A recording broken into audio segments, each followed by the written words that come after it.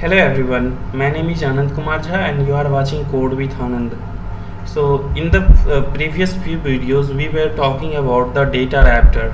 Datarapter, the tools which is used to extract or post the data sources, data from extract from Salesforce or post to Salesforce. From now on, we are going to talk about Omnistudio integration procedure. What is integration procedure? How we can use that, or how we can use data raptor into the integration procedure. What kind of action we can use under the integration procedure? We are going to talk all about that in this video. So yeah, let's open our org. So we already have here our org open. So let me just give you some brief definition for the integration procedure. So integration procedure are just a declarative server side process that execute multiple actions in single server call. Means in single call they can execute multiple actions. So in the same actions, like integration procedure can write, read data from Salesforce or from external system. From external system you have to use the REST API, where you can use remote action to call that, or you can use Apex code as well to call through the integration procedure. Or integration procedure can also be called from an Omni script, an API, or Apex method. You can also call Omni Studio integration procedure through the Apex code as well, or can be used a data source for flex card. You can use it under flex card as well. So integration procedure are optimal when you need to access the data to transform and from third party sources, and no user interaction is required. So moving the workload from client to server to desirable. So integration procedure can do some things like that Omni script can't do. So in most of the important of which list are like processing the loop blocks or list action. So sometimes we have to use looping, like create order or delete order for multiple OLI order line item. In that case you have to use the loop actions, perform some looping. So you can do through that Omnistudio integration procedure. So now let's see how we are going to create the integration procedure. For that you have to just click on this drop down and click here on Omnistudio integration procedure. So now you will get here multiple by default created Omnistudio integration procedure by the Salesforce. So we are going to create new integration procedure. So let me tell you how you can create the new integration procedure. So to create new integration procedure we have to follow the same approaches. We have to click on new here. Once you click on new, it will ask you to name and the type and subtype. So that is mandatory, so you have to give that type and subtype. So yeah, let it be open. So type and subtype like a top level node for the velocity integration procedure under which you want any integration procedure listed. So and then you can give the description as well if you want to tell someone that why this integration procedure is used. And yeah, we'll tell you. So let's see, we are going to name this integration procedure as get account details demo, and we are going to use here type as a, you can use multiple times, which is by default given here. I am going to use as a POC, and the subtype as same as a name. So now you can't if you try to add here, you can't add it until you save this integration procedure. So you need to click on this save button. Once this integration procedure is saved, then you can click and extract the actions into this interface structure. So you can see here we have groups and action. Under the groups we have cache block, conditional block, loop block, try catch block. So we can use these block, and under the action you can find batch action, calculation action, उसके बाद chatted action, Datarapter action, Datarapter post, transform, turbo, delete, DocuSign envelope, email action through which you can send the email.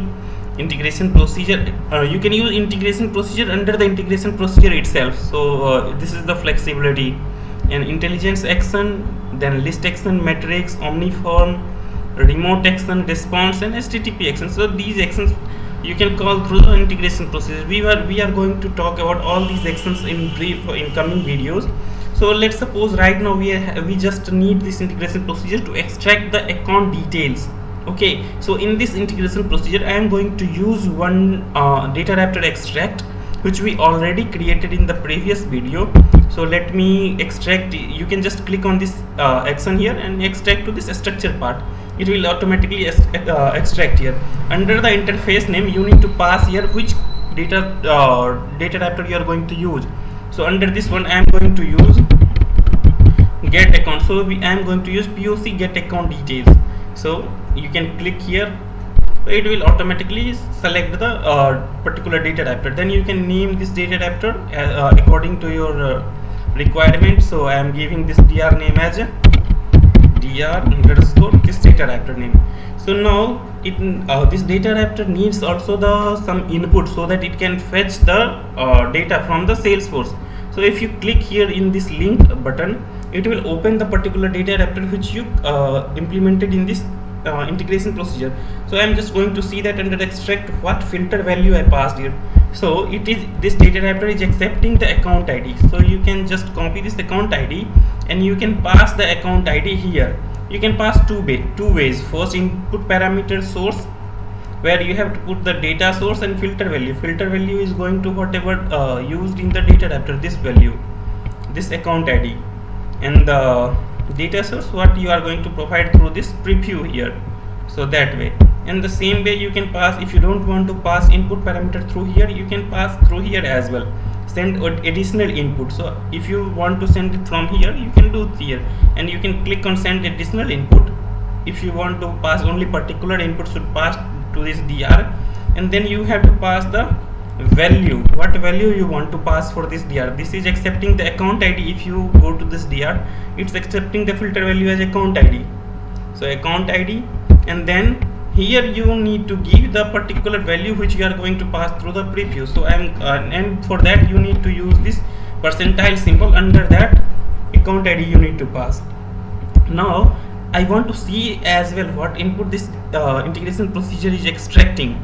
So for that you can use response section here to see what value you are getting. So for that what you can do, you can just copy the name from here, and under the response section you can pass two way. You can pass either here as well, it will return the only particular input, and if you want to return in a new node whatever required node you want, you can pass through here as well. So right now I'm just passing from here, and let's see if we have any idea. You need to activate the integration procedure as well to see the value, or if you don't want to activate directly you can see as well. So let me open any account so that I can show you what value it's getting. So let me open this account. Now I am going to copy the account ID. Okay, and in this integration procedure what you can do, you can go to the preview as the input parameter which you pass into the filter percentiles and account ID, and under that you have to pass the account ID and click on execute. It will fetch all the details which is Datarapter used to fetch. So you can see that it's fetching account under ID and name. It's just fetching the ID and name. This way you can add the input parameter what details you want to fetch, and you will get through here. So right now I think under this account only ID and name is present, account number, status and number employee not present. So that's why it's just returning the account ID and name. Let me search if the other details are present in this account or not. So you can go here and pass the value and pass the parameter. So you can see all the value we are getting through the integration procedure, and we can use this integration procedure under the FlexCard and Omniscript as well. And to use that you have to use the activate this Omni integration procedure. So for that, activating that, you can click on this one, activate. Once you activate that, only then you can use under the FlexCard or as well as Omniscript. If you don't activate, you will get error that integration procedure is not activated.